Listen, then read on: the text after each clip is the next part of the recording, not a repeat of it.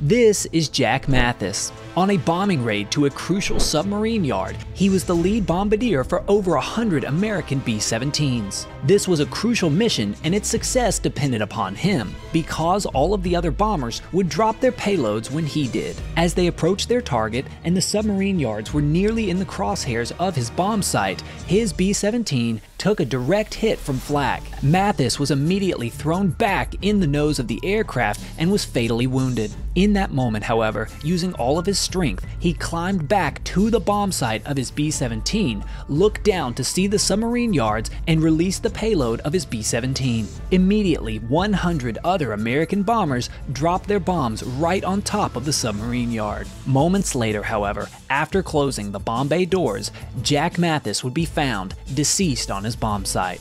The last action of his life was likely closing the bomb bay doors.